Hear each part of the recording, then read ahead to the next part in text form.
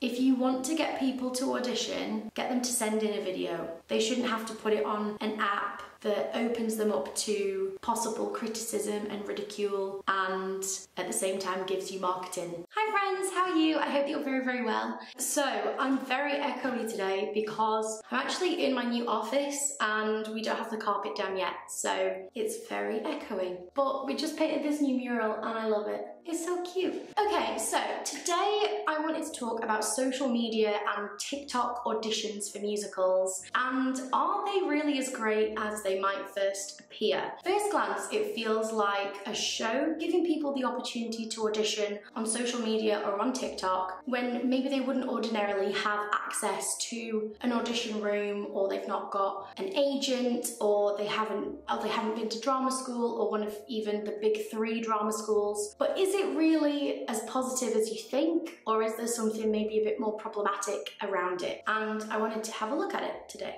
So on Monday, the 29th of January, it was announced that Dear Evan Hansen would be collaborating with TikTok to hold auditions through the app for the UK tour starting in September this year. So there were 2 videos posted on the Dear Evan Hansen page, and the first one I saw was actually just like text on a screen, basically saying, do you want to be in Dear Evan Hansen? Here's how you apply. Just post a video of yourself singing, use the hashtag you will be found, and then we'll go through, and it closes on the 11th of February. There's no further information in like the comments or the caption or anything. So you see this video, you think, amazing, let me get on YouTube, let me get Clark on stage on, let's sing a little duet, let's go and be in Dear Evan Hansen. But that's not actually the case, because in the second video I saw, this one was with Adam Penford, who is the director of the show. So in it he says, if you want to be in with a chance of being invited to an in-person audition in London, then you post a video, use the hashtag you will be found, and then you have to go to the website and submit through an online form where you then link to your video.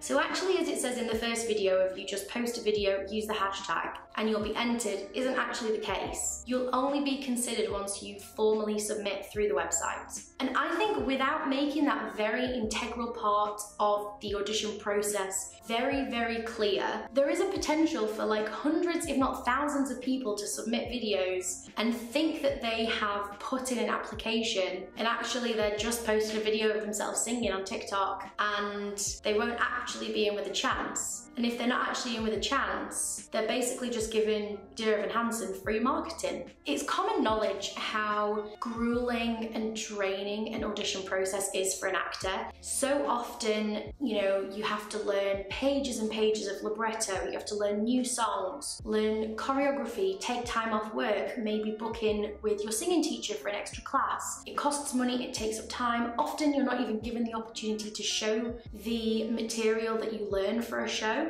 And this whole thing, the fact that this doesn't even like surpass the first audition, the fact that you have to post it to social media using a very specific hashtag, it just feels like this is somewhat another way to exploit actors and aspiring performers for work, and in providing free marketing and a buzz around this new production. And you know, in the video he's saying this is an opportunity to be invited to an audition in person, where you'll then be against all of the professionals anyway. I mean, basically you're auditioning for an audition, and that's kind of putting you on a bit of a back step against everybody else that you might be up against the role for anyway. You know, somebody else has just walked into a room, but you've already had to do a video on social media, and you're then just starting at the same point as a professional anyway. I mean, listen, this could be an amazing opportunity for somebody who wouldn't ordinarily get into the room, and people who don't have agents or people who don't have professional experience. But I've literally seen people in my TikTok feed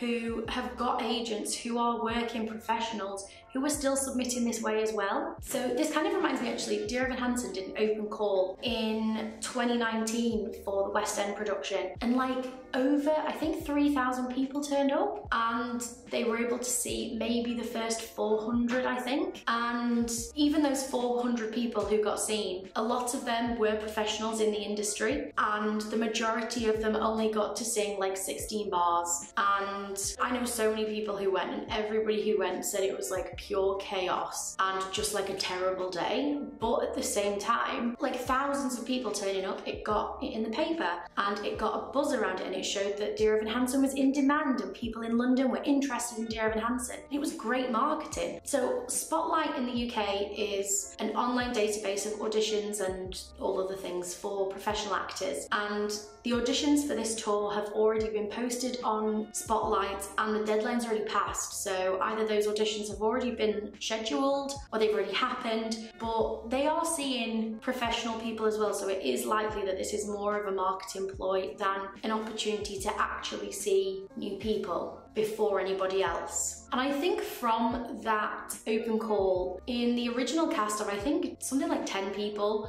only one person came from an open call, and he was an alternate for the show. He wasn't in the kind of lead opening cast as well. Everybody else had been to drama school, had an agent, had worked previously professionally, one or the other. So I decided to take a look through the terms and conditions on the website around the application. And one says, the Ambassador Theatre Group reserves the right to cancel or alter the scheme at any stage. Super promising. Another says, the Ambassador Theatre Group reserves the right to amend these terms and conditions at any stage, including changing or substituting the selection process and the development opportunities. So it's basically saying, if you apply, we might just scrap it all together anyway, we might not even do this whole thing. You might film a video and then we decide, meh, let's not audition anybody. Or they might just never talk about it again. I think it's really interesting in the terms and conditions that they're very vague about the submission process and the way that it will kind of all be followed up with. I guess that kind of covers themselves. If you keep it vague, then they can be vague in their responses and they can be vague in the process that they're doing this through. I mean, you have to be so careful with anything online. It's like, you think about like Instagram giveaways or something, there's so many specific rules that you have to follow legally, and this is like so vague. It also says the Ambassador Theatre Group reserves the right to reshare any content submitted to the hashtag You Will Be Found search through the Dear Evan Hansen channels. I actually saw somebody in the comments be like, oh, I bet they're going to use these videos for, you know, in the show in You Will Be Found. They're like, I bet they're going to use it in that bit. And to be honest, I don't think that will happen, but I do think that they will absolutely tan the socials with just so many videos of people who have auditioned. And again, to use somebody's audition as marketing feels really icky, especially when they've not got the part. There will be people who are not going to be in the show who will be used time and time again in the marketing for this show. It's just inevitable. As I say though, in the end it might be amazing. They might cast the entire thing through TikTok, and unknown people who've not worked professionally before, not been to drama school, whatever, will get the parts and it'll be amazing. I do really like that they have included the adult roles in the show, because so often it's just for like the teen roles. And the fact that they've included like Larry, Cynthia, and oh my god, what's her name? Oh my god, what's her name? Evan's mum. I think that's great. I can't lie, I do have concerns though. Like, posting yourself on the internet is such an exposing thing.